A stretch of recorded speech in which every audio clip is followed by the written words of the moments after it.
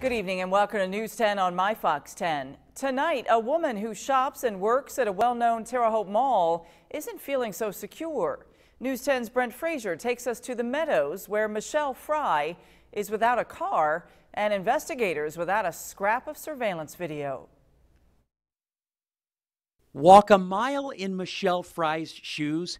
You'll understand why 2 weeks ago someone stole not only her car, but her sense of security, too. I feel like it's really unsafe here. My car is not the first car that has been stolen out of this parking lot. It's not the first car that's been broken into. It is the first time the 44-year-old's been a victim of crime. Michelle's 94 Toyota Camry was hot-wired and hijacked on the parking lot of the Meadows shopping center, where she works in customer service. Michelle claims the Meadows offers no surveillance cameras, a claim mall management says simply isn't true.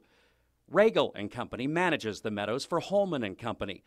Owner and president John Regal tells News 10 the Meadows has 16 surveillance cameras inside and out, that the technology was just recently upgraded, and that the property has staffers present 20 hours out of the day.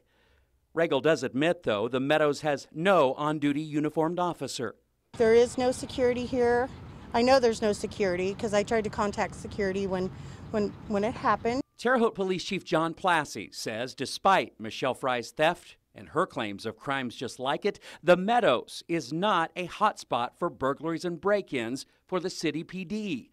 For the Sheriff's Department, the Super Walmart on US 41 South is an almost daily stop, in spite of the cameras that are clearly advertised. We have a lot of people that do things right in front of camera. We've used the media and the public's help many times with surveillance videos and wonderful pictures of individuals who've committed crimes right out in broad daylight on camera. Chief Deputy Clark Cottom says Walmart's cameras are some of the best, capturing the crooks that are undeterred by the presence of Big Brother. In Terre Haute, Brent Frazier, News 10. Mall management says it is possible that despite 16 cameras at the Meadows, the theft of Michelle Fry's car happened outside camera range.